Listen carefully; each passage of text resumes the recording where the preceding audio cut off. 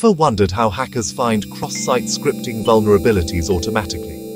Meet XSSer, your powerful ally for XSS detection. XSSer is an open-source penetration testing tool used to detect and exploit XSS vulnerabilities in web applications.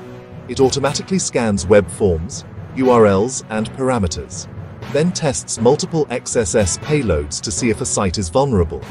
It supports GET, POST, and even head requests, and works great with both manual and automated testing modes. You can even chain it with proxy tools like Burp Suite or OWASP Zap for deeper analysis.